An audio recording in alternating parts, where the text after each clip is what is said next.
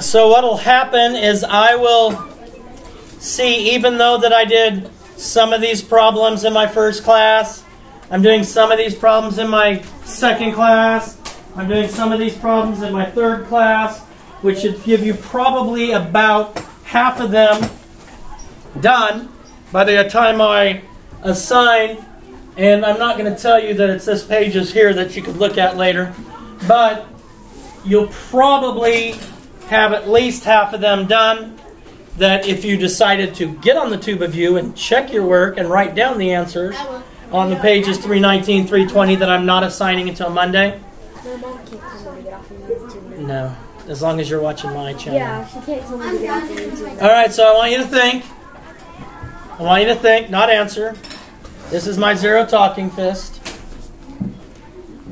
And I want you to think about what we're going to start with on this particular problem. What we're going to start with on this particular problem. Take a moment to think, and then I'll call on someone. Put your hands down. I'm calling randomly. So what we're going to do on this particular problem. Hannah, what do we start with on this particular problem? Why?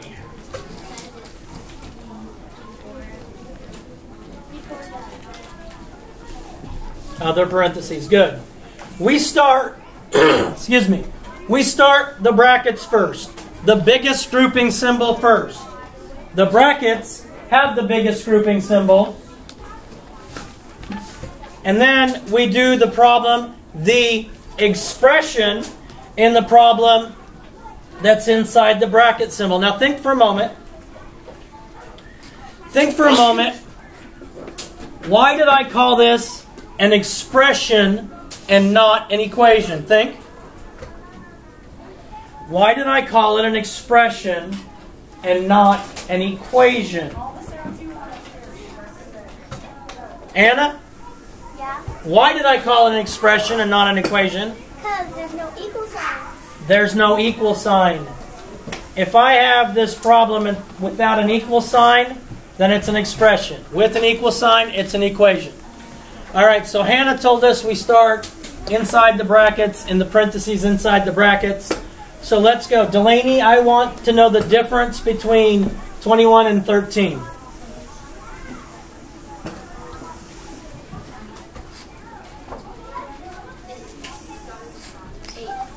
Eight plus Oscar, I want to know the difference between 32 and 24. The difference between 32 and 24. Oscar's got them.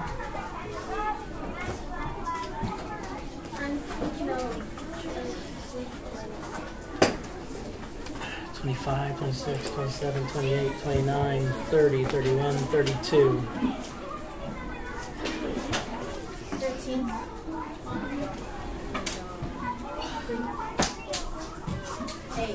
8. And then we multiply that by 4. Now, think for a moment.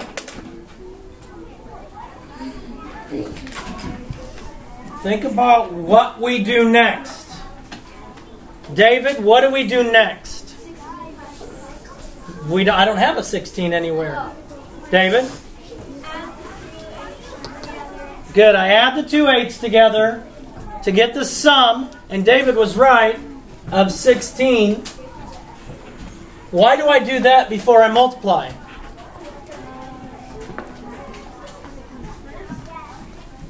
Because it's in the brackets. Not just because it shows up first in the problem, but because it's in the brackets. We always do the grouping symbols first. And so we have 16 multiplied by 4. We need to find the product of 16 and 4. So think for a moment. Think for a moment. So when I call on you, I don't have to have somebody go, let me figure it out. Somebody can already tell me. Renaya, 64. So now I simplified this expression. Now the instructions, when you see instructions that'll say simplify the expression, all that means is take it down to as concise as you can get it. And it doesn't mean always find the answer, because as you move up in math, you'll find that some problems, when you've simplified it, you have 2y plus x. And that might be as simple as it can get. Okay, so that's why it's called simplify and not just solve. We're breaking it down to the smallest piece we can have where we can't do any more math. So hopefully you have this written down, because there's a chance it could show up on an assignment that you may see assigned on Monday that will be due Thursday, not Friday because we have no school on Friday, but an assignment that'll be due Thursday. Well, I mean, I have school, but does it matter why? No. Does it matter why? No. If I said why because the butterflies are flying, or I said why because it's Veterans Day, is that going to keep you home any differently?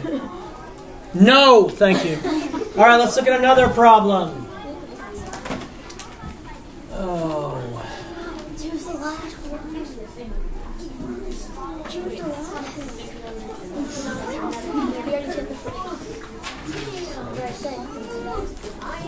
Plus 3. I want you writing these down. Plus 35. 35 minus. How come the other stuff's not in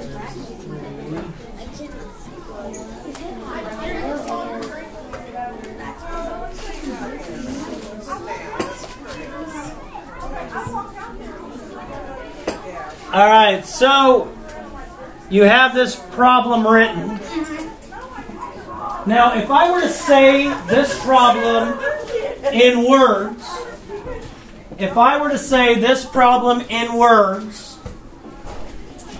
now listen how I say it, because you're going to have to start using math words when you're writing, when we're doing problem solving, and you're going to have to go through a whole bunch of steps. You're going to start using math words. So I would say the product of 2 and 6 plus 3 added to the product of 35 subtract 7 subtract the product of 7 and 3. Okay, there are many ways I could say it, but we're going to be using product, sum, difference, and you're going to have to know the order you would say it in. Reed, stop chewing on your eraser. All right, so think time. Think about this question. The question is, where are we going to start on this particular problem? I want you to think about that. It's not time for lunch yet. Stop looking, Katie. All right, Delaney, where are we going to start on this particular problem? We're going to start on 2 multiplied by 6. Good. We need to find the product of 2 and 6. Why? Because it's in brackets and it's the first. Good. It is the first bracket. We're going to do everything in the first bracket because that comes before the second bracket. So if we have multiple sets of grouping symbols, we work them from left to right, just like you read. Left to right, not right to left, not top to bottom, not bottom to top. Left to right. All right, and inside the grouping symbol, I have find the product of 2 and 6, and then I add 3 to the product of 2 and 6. So Delaney, what is the product of 2 and 6? That is 12. 12. And this is what I have in my brackets now. Now I do the second set of brackets. And Benjamin, looking at this second set of brackets, in this particular problem, what do I do first? subtract 35 minus 35, subtract 35 and 7 times 3. Good. I want to find the product of 7 and 3 and subtract that from 35. So what do I start with, Benjamin?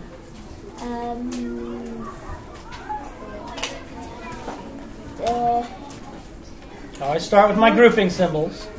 Multiplying Good. 7. I find the product of 7 and 3. And what is the product of 7 and 3, Benjamin? 21. 21. And inside this bracket, I haven't used that. Again, brackets, so I move from left to right. Class, in unison. When I say in unison, I want it together, not racing through where one person says it in 1/4 of a second and the other person says it in 4.5 minutes.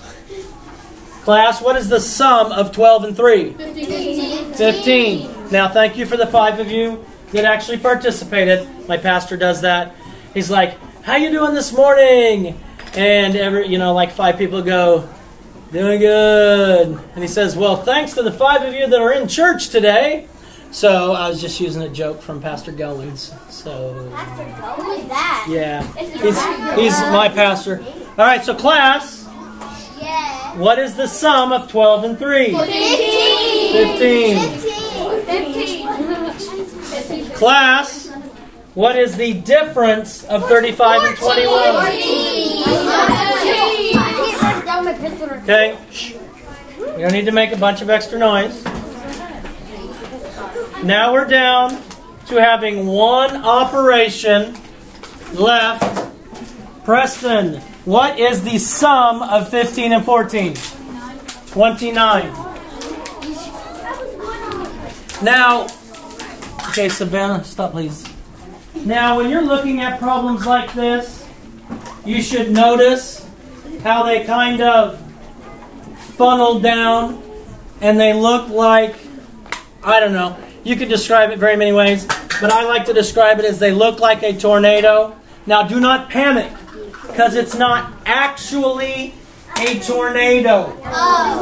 It looks like a tornado. It's not an actual tornado. That makes me feel a lot better. Yes.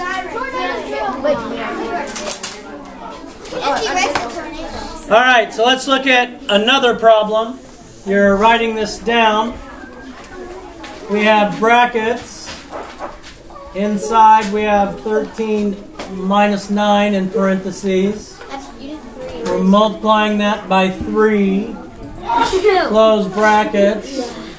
We're adding inside of another set of brackets the difference of 14. Why are we talking instead of writing? 14 and 8. That's inside parentheses. We're multiplying that by 2. And then we close our brackets. You Did I write that wrong? Yeah. Oh, it's 13. Oh, you said it right. 13 subtract Yeah, 9. you said it. I said it correctly, I just wrote it incorrectly. So now those of you at home, please stop the video, pause it, work this problem out, press play, and then we'll continue on and you'll see the answer. For those of you in class, just pretend like you paused it. Write this down. I'm giving you think time. I'm going to call on somebody to tell me on this particular problem where we begin. On this particular problem where we begin. Hopefully you're writing these down because there's a greater than 99% chance that I assign pages 319, 320 from your textbook that you'll have to do on Monday, due Thursday. Please put that away, Reed. Thank you, Reed. All right, so on this particular problem, Scarlett, where do we start? 13 minus 9. Good. We got to find the difference of 13 and 9 because we're doing the brackets from left to right. And inside this bracket, in this grouping symbol, we have another grouping symbol, which is the parentheses, which tells us we have to find the difference of 13 and 9, which is what, Scarlett? 4. 4. We bring down everything inside that bracket that we have not used. And then, Scarlett, I want to find the product of 4 and 3. 12. 12. Now I'm done with that grouping symbol. I'm done with my brackets. I'm done with my parentheses. I'm going to go to my next grouping. My next grouping. And Oscar, in this bracket, what would I do first in this particular bracket? I subtract. I do inside the parentheses first. So Oscar, what's the difference of 14 and 8? 6. So I have 6 multiplied by 2. Anybody know why I use the floating dot for this, Savannah? Because it's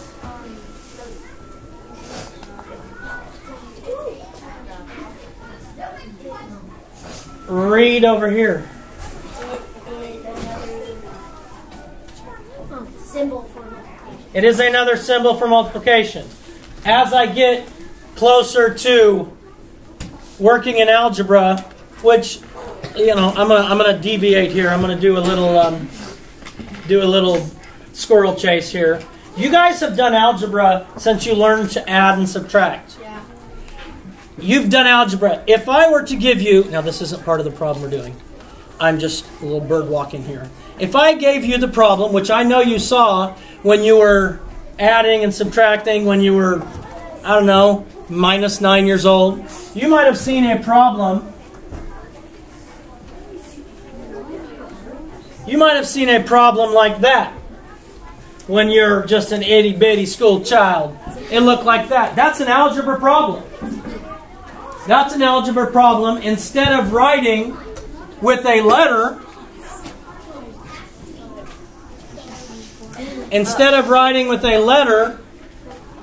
they just put the box in to make it so much easier so that you didn't panic.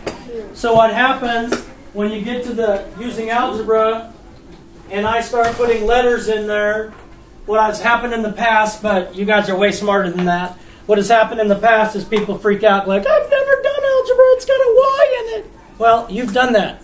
It's a symbol. Algebra means a letter or symbol taking the place of a number. So you've done that. All right, so Oscar, you were helping me here. The answer is What is the product of 6 and 2? 12. 12. Let's bird walk a little bit more. 6 and 2 are called what? Factors. I was like 6 and 2 are factors. The product is 12. So now if y'all have done all the math correctly, Yes. we have to add 12 and 12. We need to find the sum of 12 and 12, which would be what, Rocky? Is 24. So I'm not checking the math. I don't already have the answers. I'm working this out. So if we followed and did this problem in the correct order, and we did all our arithmetic correctly, then we would get an answer of 24. Let's work one more, people. Yay. Oh, let's see. Can we help you? Can I help you this time? Can I I don't know. This doesn't require talking, though. The talking's kind of annoying to me.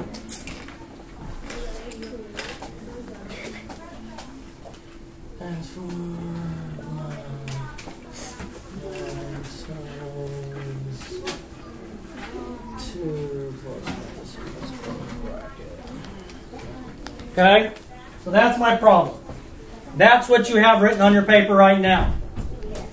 Those of you that are participating in class in a correct manner, that's what you have written down.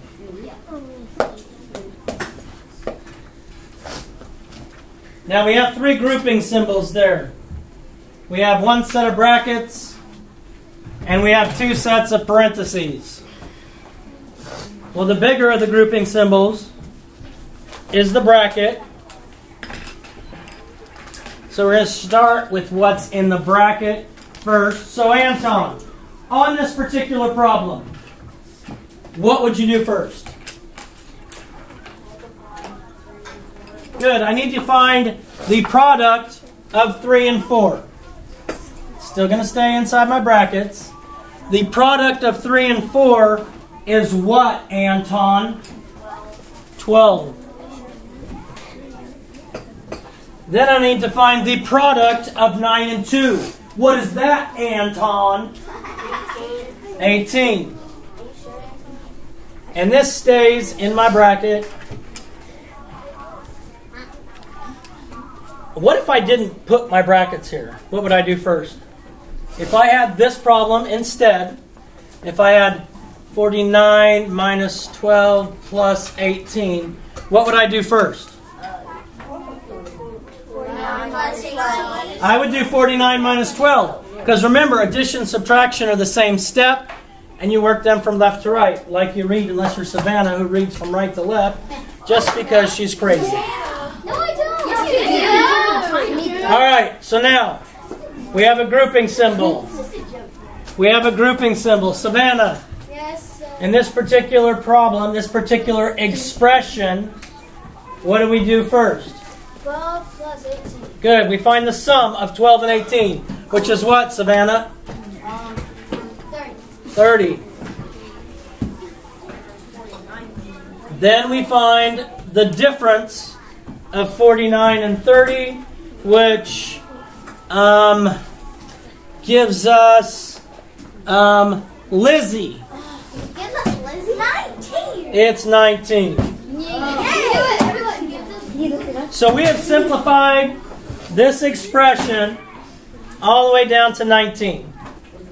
So hopefully you've written it down, because you may or may not see it on the pages 319, 320 that I may or may not assign on Monday. That I already did some problems in my first class, and I'll do more problems in my third class. When will it may or may not be due? It'll may or may not be due on Thursday. Let's do one, but we're going to do it a little quicker. And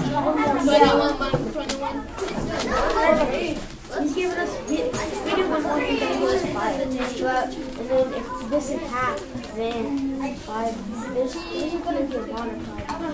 So answer wrong. This is easy.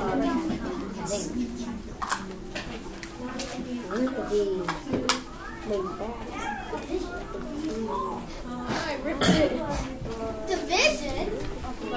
Oh. Yes, division. Division's easy. We did that like in elementary. Okay, we're going to start inside. I'm going to go through this faster because we're going to line up for lunch in a couple minutes. So we start inside our brackets. That's the biggest grouping symbol. Inside of our brackets, we have parentheses. We work those parentheses from left to right because that's how you read. Unless you're Savannah. We find our sum of 15 and 5, which is what class? 20. Which is what class? 20. Thank you. We find our product of 5 and 2, which is what class? 10. Okay, we're not going to do that if you can't act like you have some sense. We leave this part in the brackets, because if we don't leave it in the brackets, we would do it wrong. If there were no brackets there, according to the order you need to do these problems, you'd end up dividing first, and we don't want to divide 10 divided by 3, because that's just going to be all cattywampus and make us crazy. Next, we find the sum of 20 and 10, which is 30. Then we're done inside our brackets. We bring down everything we have. We have 30 subtract or divided by 3, which is 10. Thank you very much. Boom shakalaka.